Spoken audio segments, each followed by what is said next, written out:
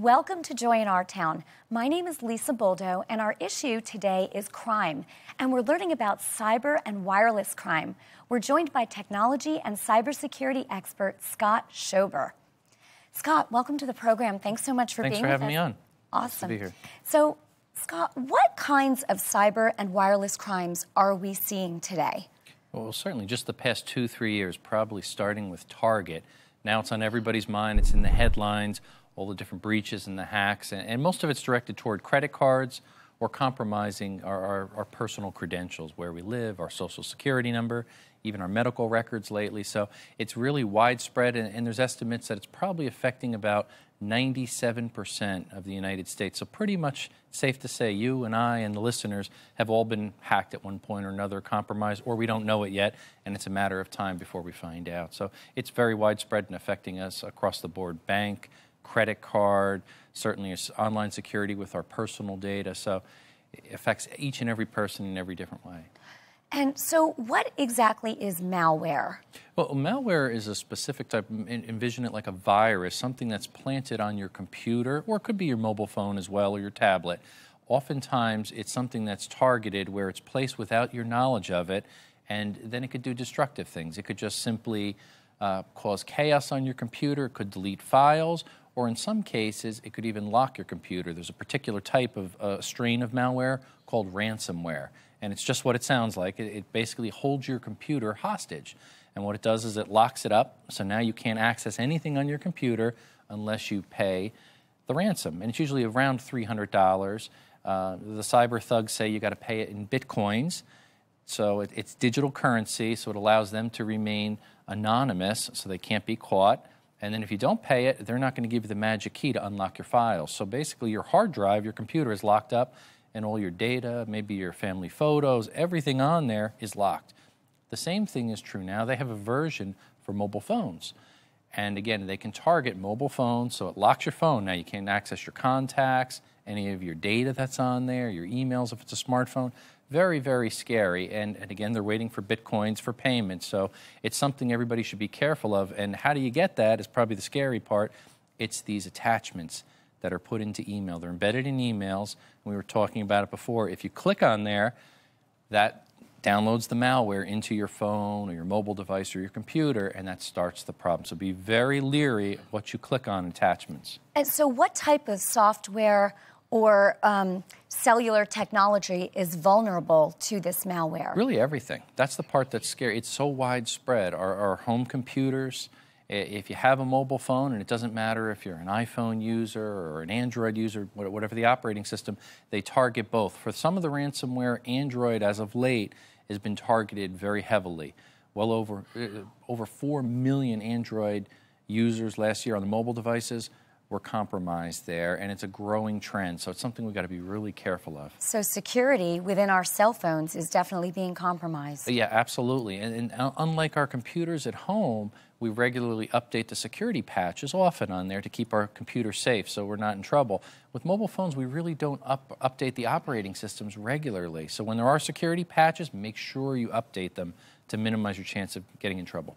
What is spear phishing, and how can we prevent responding to this spear phishing? That's a good point, because that's really how a lot of these malware attacks happen. It's targeted toward a user's email, and when you think of phishing is just kind of general, you're phishing, but then in this case, when it's spear phishing, it's a focused attack. So maybe it's an individual of high net worth value or targeted audience where they'll send these malicious links inside your email that you can click on, and again, it starts that malicious software, ransomware, whatever the strain is that they're trying to target. And these cyber thugs continually change their mode that they try to attack you, to fool you, to get around the virus checkers and the malware checkers. So you have to stay one step ahead of them always.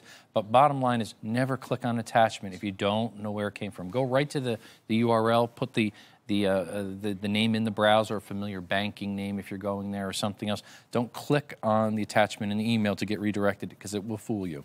You really have to be aware these days. Yeah, be very careful. So how are these hackers literally compromising the safety of our information?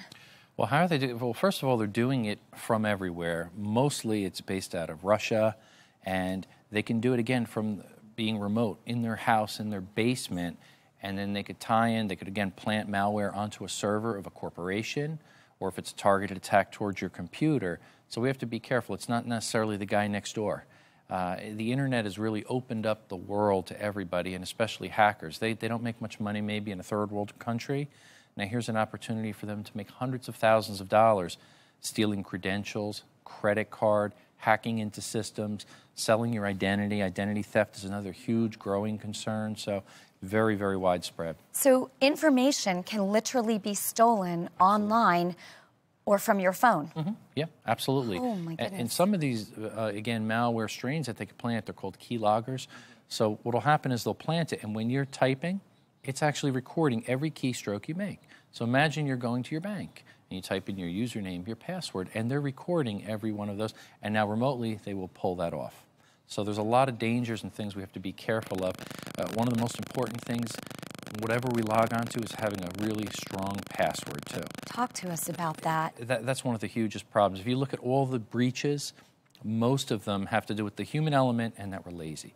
We don't create strong passwords. If your passwords is 6 characters, 8 characters, it could usually be hacked with toolkits that hackers use in maybe 3 to 4 seconds.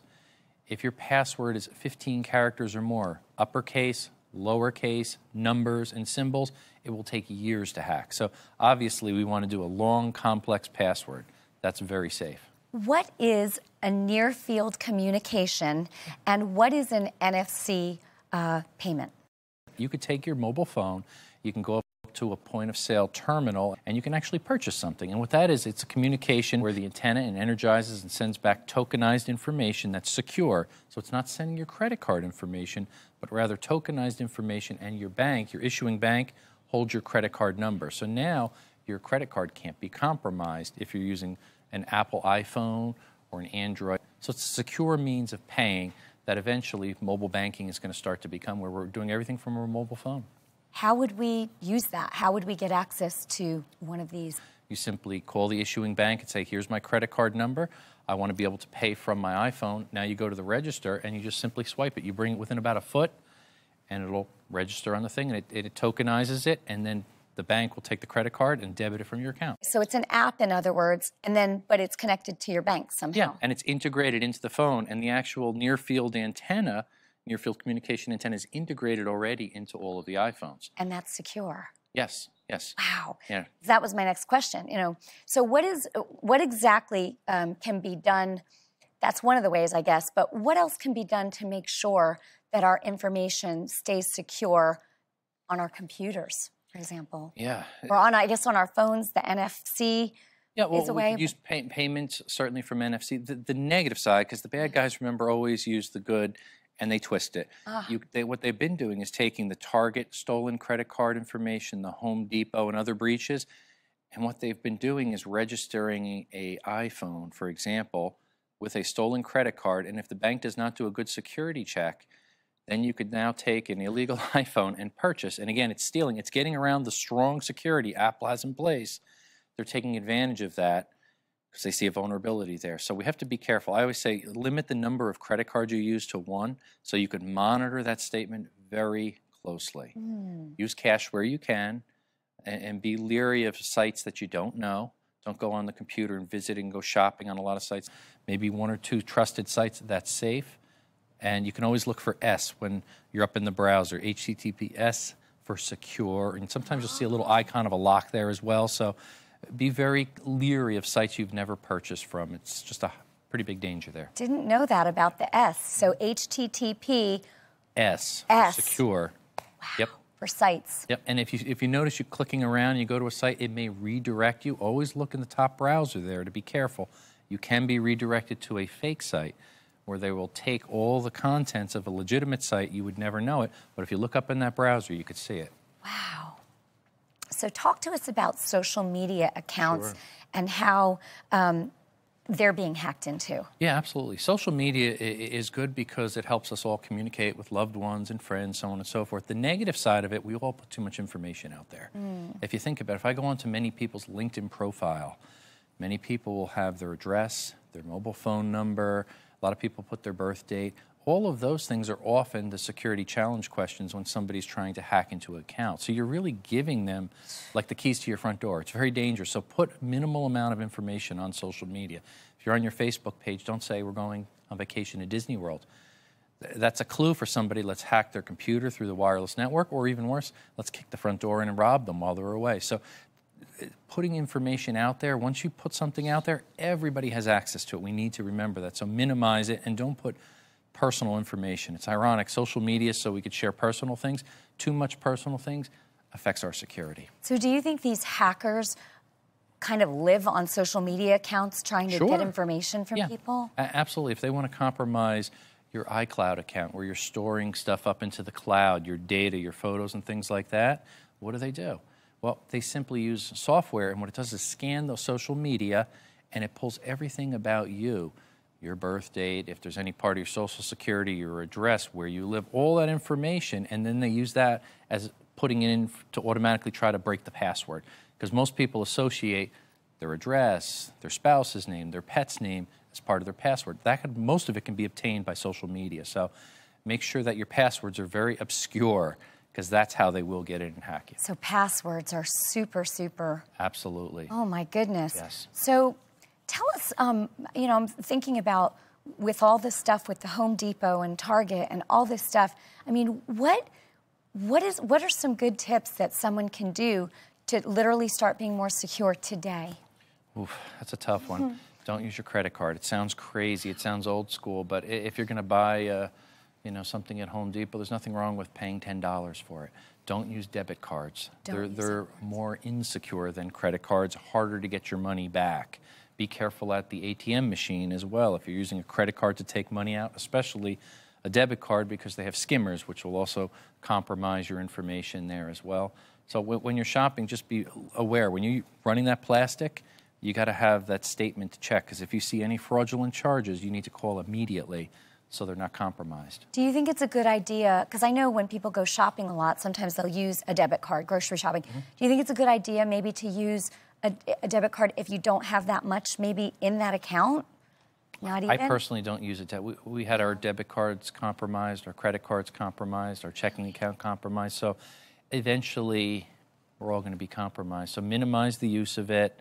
The new technology chip and PIN, that's what I got recently on my one credit card that I use. And what that is, it requires an additional PIN when you're at the point of sale to register. That's an additional, it's like two-factor authentication to make it even more secure. They're migrating the technology over to that, and by October of this year, that'll be implemented more fully. It'll be more secure for all of us. Can people request that at their bank? They'll issue you a new card. You'll see it's like a little gold thing, and it's basically a microprocessor embedded in your credit card. And that will allow secure communication and the additional step of a PIN. And that makes it a little bit safer. It's still been hacked and breached, but not as much as a traditional magstripe credit card. And they'll do this for regular credit cards as well as maybe debit cards? I don't know about the debit card yet, but your credit cards. The credit cards they will. Wow, this has been amazing. You're watching Joy in Our Town, and we will continue our conversation with Scott Schober right after.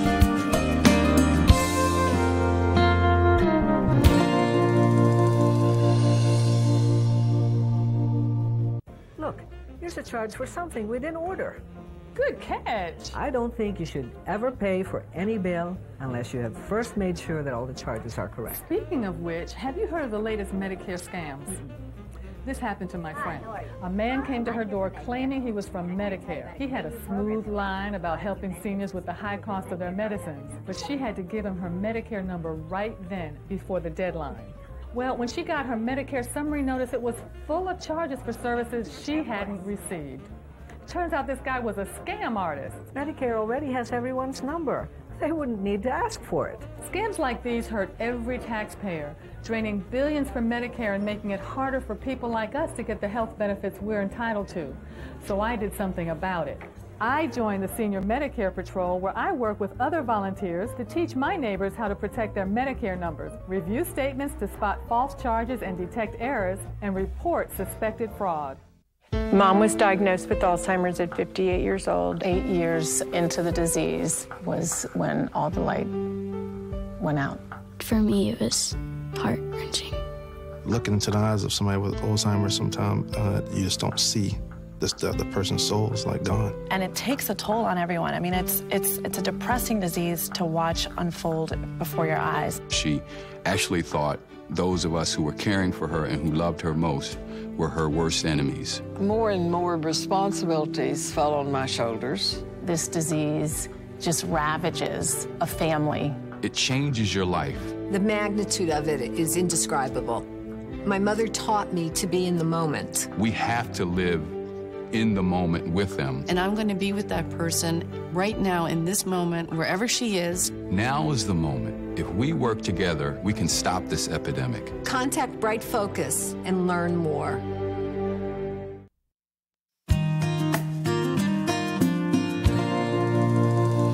Welcome back to Joy in Our Town. My name is Lisa Boldo, and our issue today is crime.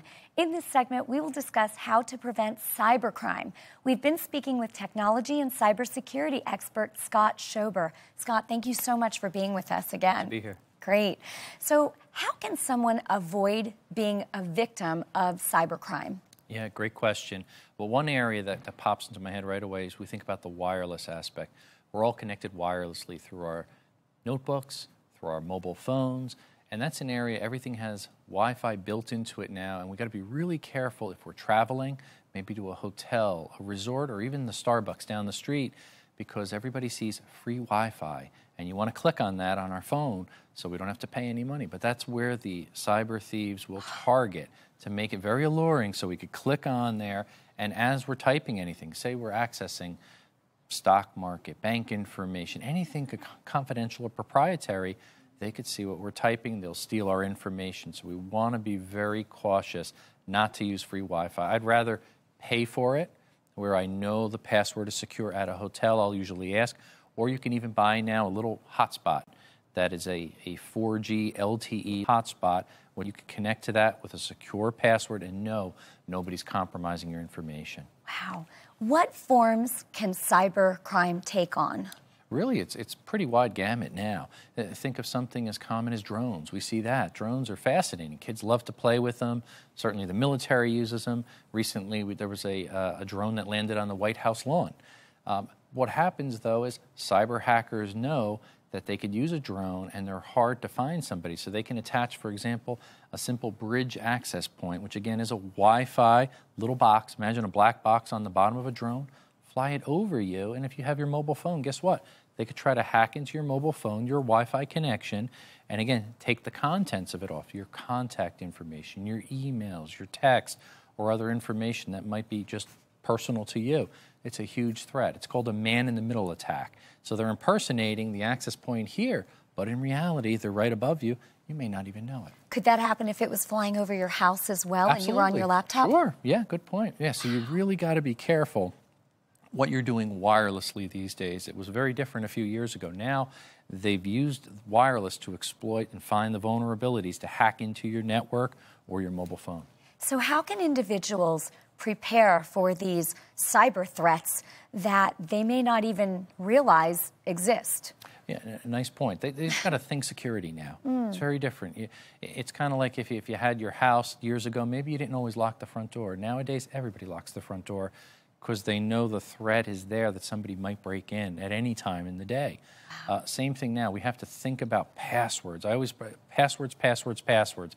Make sure it's long and strong and hard to hack, because that's the #1 means that people will get in and hack anything. It's through your weak password. So is it always through a password? They have to figure out your password? Pretty much. And the reason is why? Because so many people have weak passwords. What's the #1 most popular password in the world? It's 1, 2, 3, 4, 5, 6. Oh, yes. The second one is password 1, 2, 3. So when you think about what most people are using for passwords or their wireless access point at home, admin. Anybody could hack that. They feed into these programs, these hackers. They may sit outside your house or remotely. They'll feed in a list of most common used passwords, and it will try each one and go through millions of passwords till it can break in and compromise your account. Once they're in, as we mentioned before, they'll plant the malware.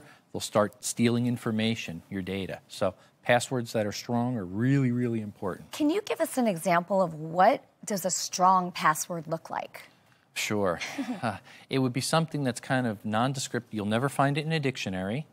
number one. It will have uppercase characters, lowercase characters, numbers, as well as symbols, maybe a question mark, an asterisk, typically 15 characters or longer. Wow. So it's something that you or I probably cannot easily remember. Then you know it's a good password.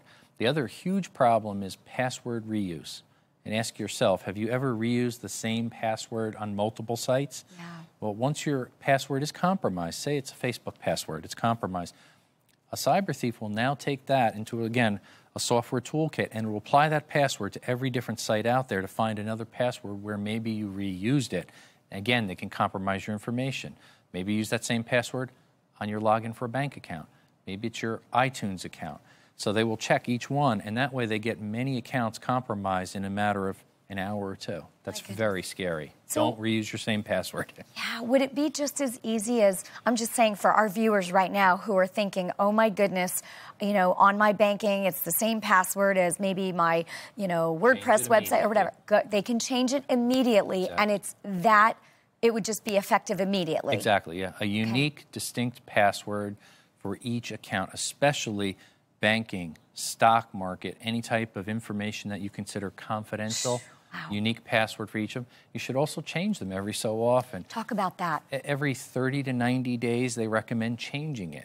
Really? How do you remember it is probably the next biggest question everybody wonders. I can't remember a big, long 15 variable password. Well, there are programs to help you. A program called LastPass, where you need to remember a master password. You enter that in, and now it pulls up all of your passwords, your login credentials and your passwords. It's a good way to do it. It's very secure. It's encrypted. If you forget that master password, you're in trouble, though, or if you ever give that out to anyone, now they've got all your passwords, so be careful. Or you could do the simple method. I use a black book, a book that I write down all my login credentials, and I keep that locked away in a safe, in a locked office, and that way I always have access to it, but nobody can compromise it. A physical book. A physical, old school. That thing, old school. Old school, I love that. It works. Okay, wow. Doesn't cost you anything either. So what happens if an email gets hacked? What private information, I mean, we've kind of said, you know, what private information, can they just steal everything?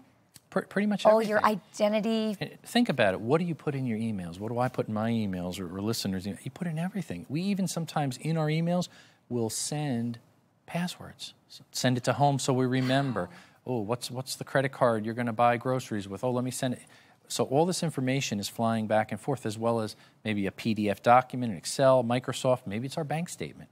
Maybe our Social Security number's in there. So anytime emails are compromised, there's a danger. Plus, remember where are emails stored? They're stored on a remote server. Could be in the cloud, which means it could be in, you know, India.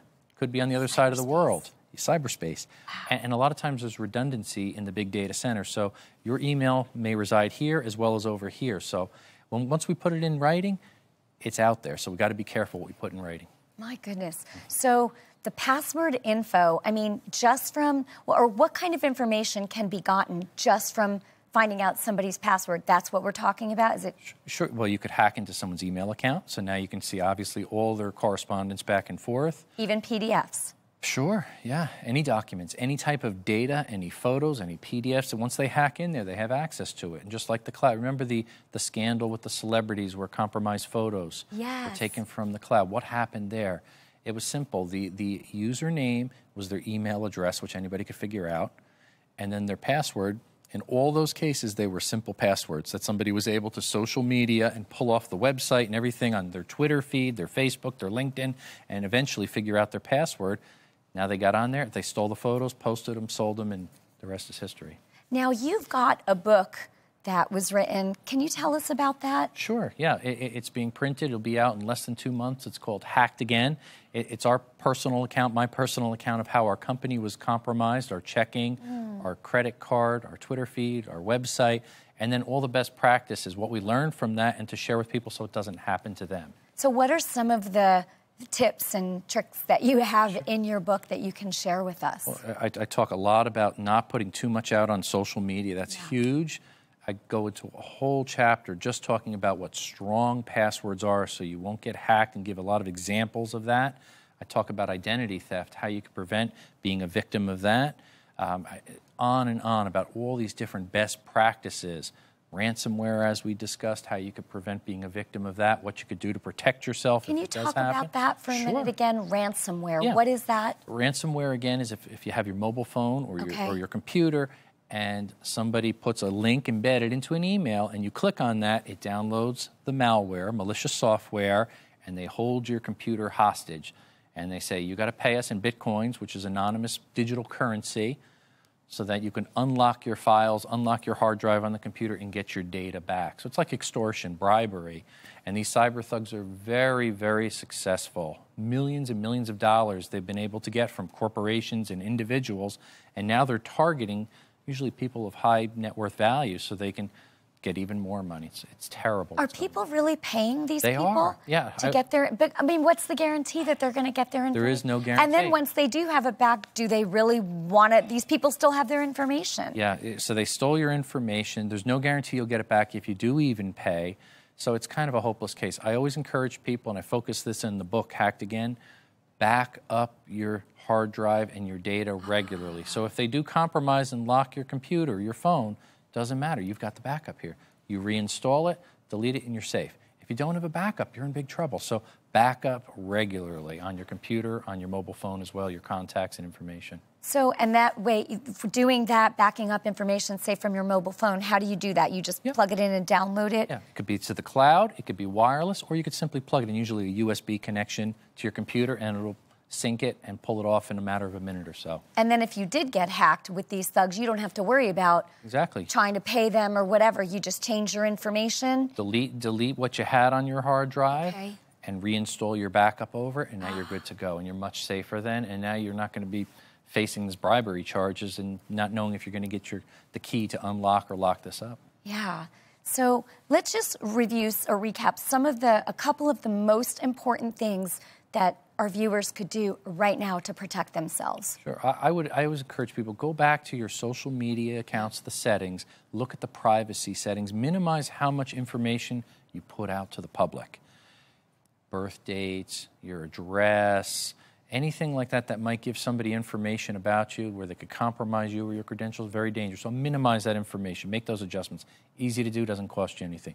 Go back and look at all your passwords, update them immediately, especially if they're 5, 6, 7, 8 characters long only, if there's a name in there, any common words in the dictionary. Instead, you could use passphrases. You know, the quick brown fox ran down the road. Take the first letter in each of that, alternate uppercase, lowercase, add some numbers, symbols. Now you've got a secure password. Very, very useful so you won't get hacked. And be careful even with identity theft. All that information that you put out there. If you have documents, banking, social security number, shred your documents that you don't need. Taxes. After so many years, shred them, because somebody will rifle through the garbage. They'll put that together, and they can compromise your identity, and then they'll go take credit out in your name. You'll get a big fat bill, and they're off to Hawaii.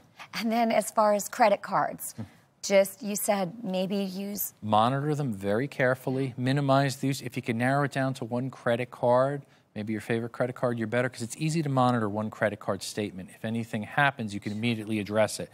When you have 2, 3, 4, 5 credit cards, you're going to get in debt probably. You'll spend beyond your means. Mistake one. But even worse, you can't monitor and you can't adjust all that, so it's very dangerous. So that's really helpful. Credit cards, mobile phones, internet. I mean, my goodness, these cyber... this is a really, really big thing. Oh, yeah, huge. Yeah, that's just the surface. If you dig in deeper, it's going to get worse, especially as our homes get connected. Wirelessly, we have thermostats we can control remotely from our mobile phone. Our cars have wireless integration in it now. Imagine the worst-case scenario. You're driving down the road, and a wireless hacker targets you and slams the brakes on. Has the airbag ignite? Those type of things are possible. They're not happening out there to the public, so we don't want to say don't drive, but it's possible they could do these things if they're targeting individuals. So we just have to be aware of this and be careful. Thank you so much for all your information today. Just fabulous. Thank you so much for watching Joy in Our Town. We will see you next time.